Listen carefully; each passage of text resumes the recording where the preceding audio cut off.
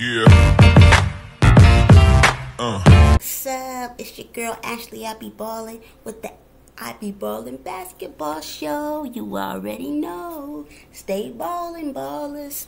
I'm about to cover the 2024 WNBA draft. It obviously had a lot of hype. You know, Caitlin Clark, we all knew she was going to go number one to Indiana Fever. And I know, like, the Fever, man, they blessed, man. They got 3 number 1 picks in a row. You know, obviously they got Caitlin Clark now. Last year they had Aaliyah Boston. And the other year they had Smith. So it's like, y'all loaded, man. Y'all loaded. And the pick and roll game with Boston and Smith, you know, Clark is going to have so much fun. And she was like, I'm just going to pass the ball to Aaliyah Boston every time. And, you know, obviously people look at her range. She got a lot of range. She can shoot from the logo, swish, swish. And she does it with ease. You know, her teammates tried. They couldn't do it. And so she can also blow by you too. She can score 3 levels, get those layups, get those threes, right? But now that she got even more weapons than she's ever had at, you know, Iowa, you know, she's never played with a player like Boston, you know. And so that's just going to create even more for Clark, you know. So she averaged like 9 assists in college, but who knows how much she going to average, you know, in the WNBA. You know, maybe she may not, you know, average 10 the first year, but, you know, eventually she going to, because I feel like sometimes guards can score and shoot, and sometimes they can pass. But the great thing about Clark is she can do both. And obviously passing, you know, people are like, they don't really watch the game for passing. It's more scoring. But the fact that she can do both, and the fact that, you know, she's going to play the same way. Because why would you stop that, right? So I just think the Fever, you know, they got a great core. You know, they got a great core. Oh, they also got Kelsey Mitchell. She's a great guard. And so, man, I'm excited for the Fever. They got a great young core. And so, yeah, they shouldn't get no more number 1s anymore. Nah. They should, you know, start improving. You know, maybe they make the playoffs, maybe not. But if I was a Fever fan, I'd be excited. See, I'm a Spark fan. I am a Sky fan. I'm also an Aces fan. I'm more so, you know, I travel where Candace Parker goes. First, you know, it was the Sparks, right? And Lisa Leslie was my fave. And then she went to Sky. And then she went to the Aces. So you could say I'm those 3. I support those 3 teams. And, of course, I have my favorite players in the game. Elena Delle Donne, Candace Parker. But let's go to Cameron Brink. She's on the brink. Not playing. She's a great defensive big. And I feel like, you know, bigs, they making a comeback in both leagues, WNBA and NBA. But she went to the Sparks. She's also, I think her god brother is Stephen Curry, so that's pretty cool. Sometimes I see, you know, Stephen Curry's mom at the Stanford games, right? And I think she's gonna bring defense, and she's also one of those bigs that got good footwork. You know, she could shoot it. So I think Cameron Brink is gonna shine, and she's gonna light up a spark. Get it? Oh, I should have said Caitlin Clark bringing the fever is hot. Ooh. But, the third pick was Camila Cardoso, and she went to Chicago Sky, and Chicago Sky is definitely one of the biggest winners. I feel like the Sparks won and, Fever won, but I also feel like the Sky really won this draft. And they have a front court of the future. But as far as Camilla, she just won a championship. She's 6'7", big body, blocking shots, getting those boards. Sometimes she misses, a couple bunnies here and there. I think as she gets stronger, she'll convert more of those bunnies more. But you can't teach size. You can't teach it. It got to be in your genes. You can't teach it. So, Sky, they going high. Fourth. Jackson went fourth. And I feel like maybe Jackson is underrated in this draft because it was such a lot of popular names, but I feel like Jackson wasn't really getting more love. She's very versatile. She went to LA, and that's why I feel like Sparks definitely are one of the biggest winners because you got Brink, right, in the post, and now you have Jackson on the wing. I feel like she's very diverse. She could do a little bit of everything. And I feel like sometimes when you do a little bit of everything, you do get overshadowed. Like, what do you really do? Like, are you like Kaylee Clark, who can shoot the logo 3? Are you Brink and Cardozo, who are big bodies and block shots? Maybe her being, multi-dimensional, I guess you could say, maybe overlooked her. But hey, don't be surprised if she better than, a lot of what people expect. I think she did really well as a Lady Vol. Shout out to Lady Vols. That's how I fell in love with Pat Summitt and, Candace Parker. But yeah, they gonna be really, really great. Especially since, Nneka Ogwumike left. I feel like, now this their chance to start over, They got Hamby still on there, so that's good. So fifth, J.C. Sheldon. She's one of those names I didn't know a ton about. But she played at Ohio State, and from what I heard on ESPN, she went to the Dallas Wings. Fly. Got those wings. Fly. Oh, my last name is Hewing. So, hey. Shout out to Enrique from the 414. Yeah, you already know. But they said they really needed defense, and she's a big scoring guard that can play D. So I thought that was pretty nice. I didn't really watch Ohio State this season. I was mostly just watching the Gamecocks and Juju and obviously Double C, right? Aaliyah Edwards, I really like her game. She's one of those other people that I feel like is very well-rounded. Aaliyah Edwards, she went to, UConn, but now she's a Mystic. And Helena Deladon, one of my favorite players, she's going to sit out though. But Shakira Austin, she might win Most Improved. I think she's gonna be so good. And pairing her up with Aaliyah Edwards, that front court gonna be nice to see. They gonna be nice. Edwards, was it a charge? Was it not a charge? Y'all know what I'm talking about. Elite 8, was it a charge? Did she stick her knee out? Did she stick her... Okay, no. None of that matters. She's a mystic. Shout out to Washington, D.C. But Aaliyah Edwards, I feel like she's very well-rounded.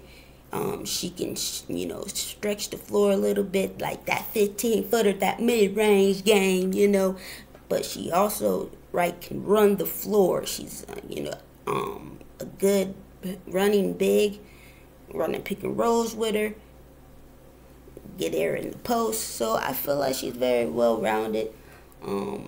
There's nothing really she can't do. Obviously, she has to continue to get better. She can rebound, but I feel like she's one of the most well-rounded, players in the draft. And,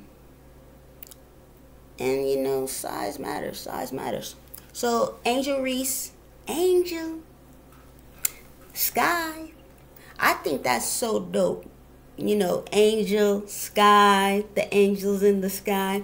But yeah, like I said, Sky is one of the really great winners. Obviously, they got Cardoso. I'm very happy for Teaspoon. Very happy for the coach. We need black women coaches, but also player coaches. And the fact that she's getting her chance, I think this is great.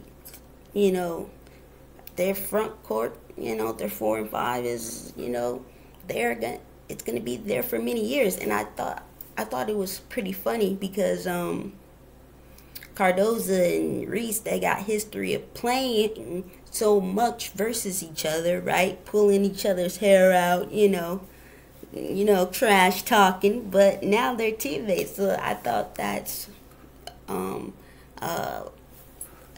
was very funny. Obviously, her motor, you can't really teach motor. You either got it or you don't. You either play with that passion or energy or you don't. I'd rather have a player that has a high motor than someone I gotta rev up, And that's what I like about Angel Reese. I like her attitude. She's not gonna back down. She's obviously great at rebounding, especially offensive rebounding. She has to, I feel like Edwards and Brink, they can shoot that 15-footer. That's what Angel Reese got to work on, that 15 to 18-footer, that mid-range game. But hey, I saw her shooting in the gym, maybe like on Twitter, and it seemed okay to me. But then again, if you look at Asia Wilson's game, she wasn't really shooting threes until Becky Hammond came. And so sometimes it takes a while. Sometimes it takes that coach or that system. So now that she's with the Sky, who knows? Because one of those bigs are going to have to develop that 15-footer. Because obviously, I feel like they're going to be good defensively. But Angel's going to have to, and even Cardoso, 15-footer, it doesn't have to be a 3, Just continue to get better. But yeah, they're going to be a force. Twin Towers, force to be reckoned with. And, Cardoso, she played with a little, chip on her shoulder too, She played with that attitude too. So, good luck. Good luck, guys. The future is bright. The future of the league is so bright, and I'm excited for it, Okay, so, and I also thought 7, she was picked 7th. That's like a divine number, Angel. I thought that was okay. Okay. The Bayou Barbie. Going to Chicago. So anyway, the 8th pick was Elisa Philly. I think that's how you pronounce it. Sorry if I pronounce these names, wrong. Sometimes if I can't pronounce names, I give it like a little nickname or something like that. But she played at Utah State. She went to Minnesota Lynx. And I feel like the Lynx always builds a contender for... I just feel like they're always going to be good. I think, seeing her play with Nafisa Collier, that's gonna be fun. She's sort of a undersized post, kind of like how Charles Barkley was, but they're very strong, right? They're a force in the paint. She can pass the ball. She has, footwork, passing. She can do a little bit of everything, I feel like. And oh, there was someone that said, no, she said it. She said that she is 5'10" or something, and she said that, but they listed her as 6'2", and so I thought that was funny. So obviously, she's not as tall as people said she was, but she corrected them like she don't got no problem, because she probably been playing big, because a lot of players sometimes they are smaller than the average size and height for a position, but they play bigger than their height, and that's what she does. Okay, so let's go to number 9. I hope I pronounced this right. Carla Letty. I don't know much about her because the next 2 picks are from France, and I don't really watch, the international overseas basketball. From what I heard, she's a flashy passer. She likes to drive the ball. So, in sometimes it's like a draft and stash where you develop overseas and then you come over. So it could be one of those situations for the next picks, which they could have. The Wings drafted her, so I kind of understand the whole draft and stash type thing when you have 2 picks in the first round. So I can kind of understand that, right? The only thing though, I'm like, you got Enrique and Satu, so shouldn't you want to build now? But let me know in the comments what you guys think. But hey, they're building for the future. You still can build for the future while trying to contend. So some organizations do that, and some just focus on the future, some focus on the present, and some do both. So the next one is, I may not pronounce this right, do not get mad at me. The 10th pick, Layla Lacan. That's the best I can do, y'all. That's the best I can do. I heard that she could pass, and she's very, very quick. She's also from France. She got picked from, let me see. Oh, Connecticut Sun. Connecticut Sun drafted her. And I feel like the Connecticut Sun, obviously, I feel like this may be their last year to really do something, right? They got the Wnba. I really like her. They got the MVP triple-double, the engine, Alyssa Thomas, but I just feel like they gotta figure something out. Because I feel like they was always right there at the cusp, and so this may be their final year, or they gotta figure out what's missing, or they gotta break it up. I don't know. Hope the sun shines. You know what I mean? So the 11th pick, Marquisha Davis. I hope I pronounced that right. Old Miss. And I thought her dress that she wore was dope. I forgot to talk about the outfits. Angel Reese, I feel like, won the fashion with the silver dress. I thought Alyssa Philly. I thought her wearing, I don't know exactly what it was, but I know the dress that she was wearing had something to do with her heritage. So I thought that was pretty cool that, there was deeper meaning behind the clothes. But yeah, I just wanted to say, a little bit of fashion. Oh, Fair, the second round pick that the Aces drafted. Fair, I thought her suit was dope. It was shining, and she was dancing and had different handshakes. That was dope. But back to Marquisha Davis, right?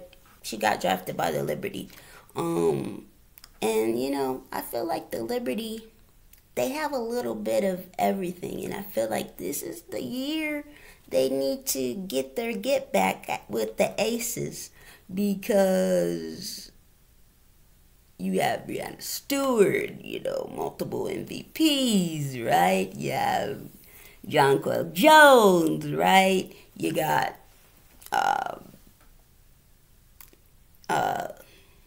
Sloot.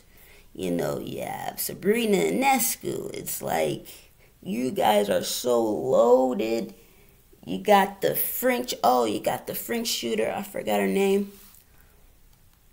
She can dribble the ball really well. She can shoot the ball really well. Got one of the best benches. And Marquisha Davis is going to add to that.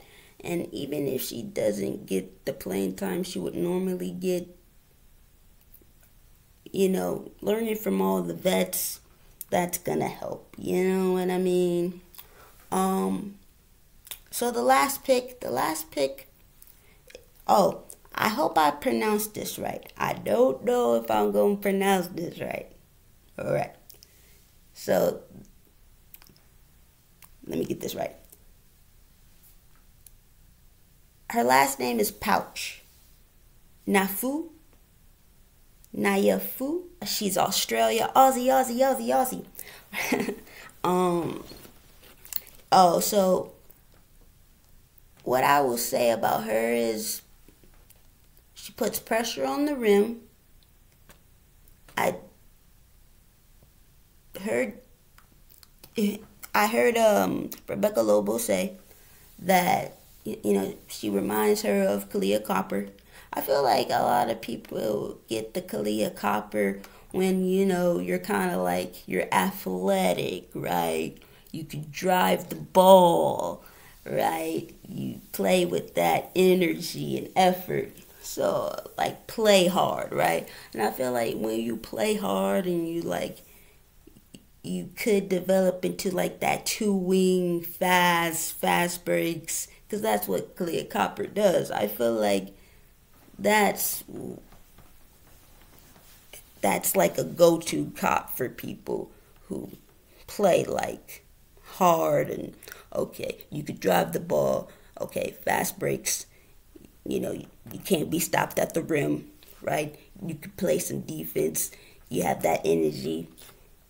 So, I feel like Kalia Copper is one of those, how should you say it? She's one of those players that I feel like are always getting that comparison.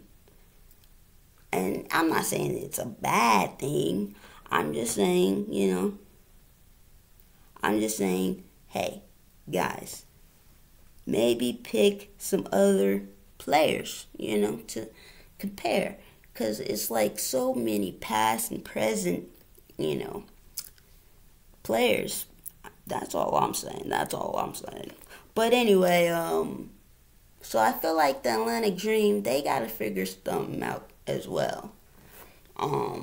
They have to figure out, like, okay, you have Ryan Howard. Now, who's going to help Ryan Howard? That's how I feel. But tell me, guys, in the comments who you guys think the winners and the losers are. I did think, I'm not covering the second and third round, but I do think that the Aces getting Fair from, she's like 5'5", so I think that's why she dropped. but she's like the third scorer in NCAA history, right? And it's like, hey, if you can score, you can score. But I feel like her dropping to the Aces is perfect because now you get to learn from Becky Hammon, who was undrafted because of her size. Now she's going to teach you everything. And, of course, Gray, Chelsea Gray. But I'm happy that, she didn't drop too far. But it wasn't fair for her to drop that far. But congrats, fair. Nice win. I'm a bet on you. Get it? Aces. Did I say something about the Lynx? Ow! How, Lynx? Dream. Oh, I should say, live your dreams. It's not as hard as it may seem. Or should I do like, like, the dream? Sweet dreams. Oh, that's a nice one. That's a good one. Yeah. You guys might think it's corny. Liberty, freedom, let freedom ring. Let Marquisha Davis ring. Nice one. But yeah, that was just a little bit sun.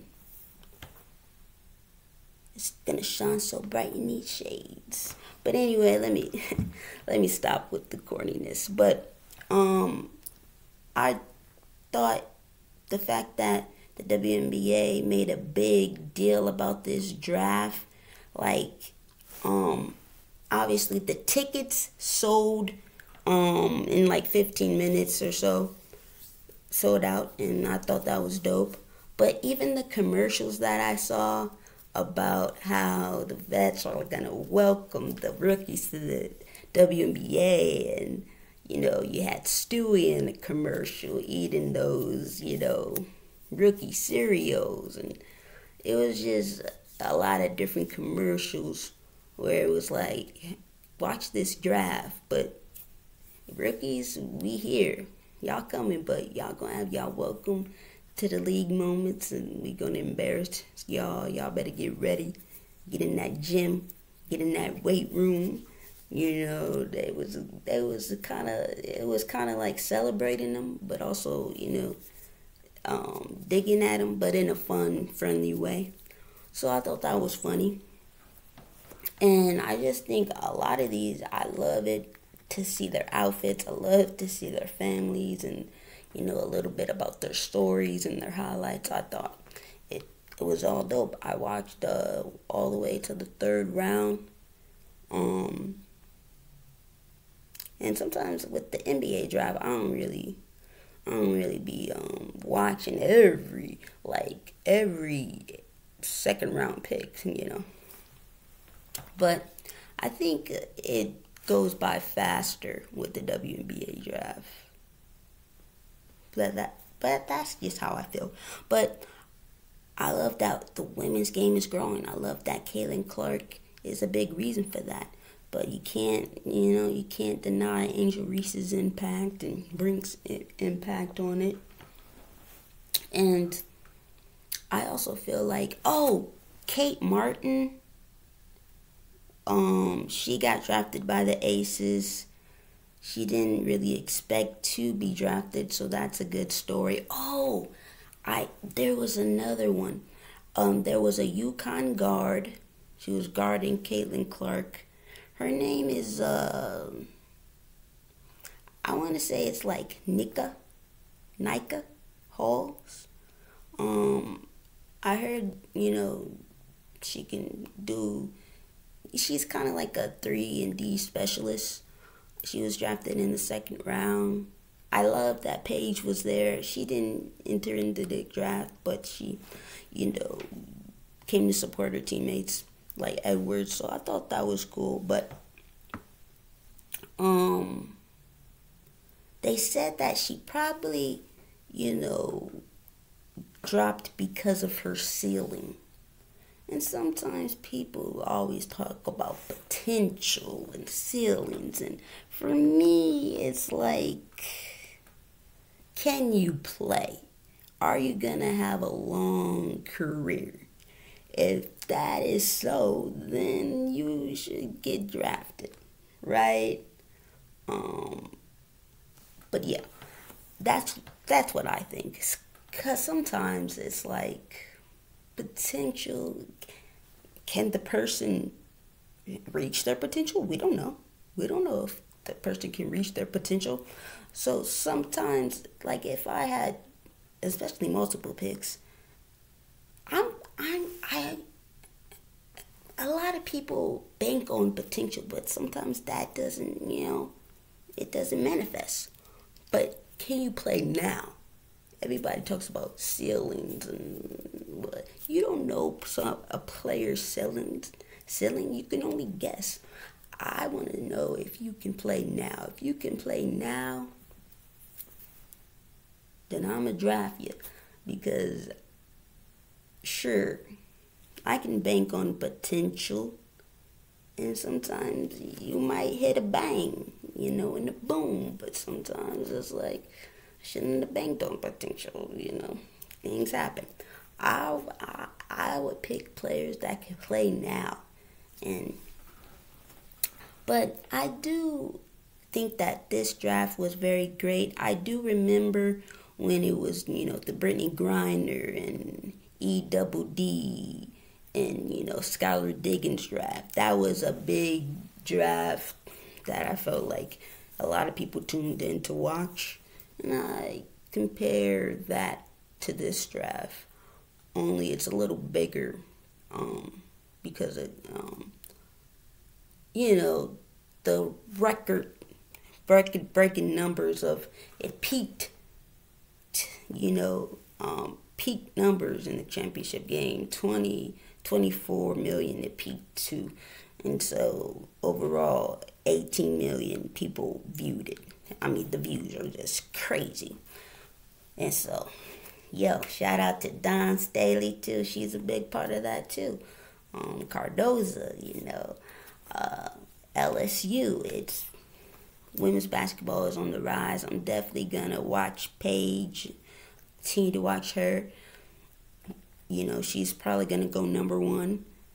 And, of course, I'm going to watch Juju. And there's a lot of great players. A player that I like watching. She's on the Gamecocks. I like her acrobatic layups. Malaysia Foley. So yeah, overall, I thought the draft was great. I thought it was just as good as the NBA draft. Even though the NBA, they got much more money and resources, I thought this was just as good.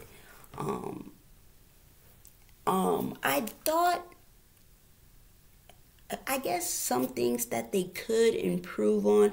Oh, the whole Haley thing with the Cameron Brink was really tall, and then they zoomed in, and then Holly Rowe was short. That was funny. But I think something that is a little weird, I don't know why the commissioner holds the jerseys like this. I don't know why one person can't hold it like this and one person hold it like this. And I don't know. I think it's because of their hair. Because usually, they put the hats on. But I think maybe they don't put the hats on because they're more focused on the jerseys. They don't really put the hats on until they're behind the scenes. But I think this was a good draft. A lot of people hate on Holly Rowe, saying she ruins the draft. But, no one's perfect, right? I don't think she ruined the draft. A lot of people say she's ruined a lot of drafts. But to me, I think Holly Rowe's nice. No one can be perfect.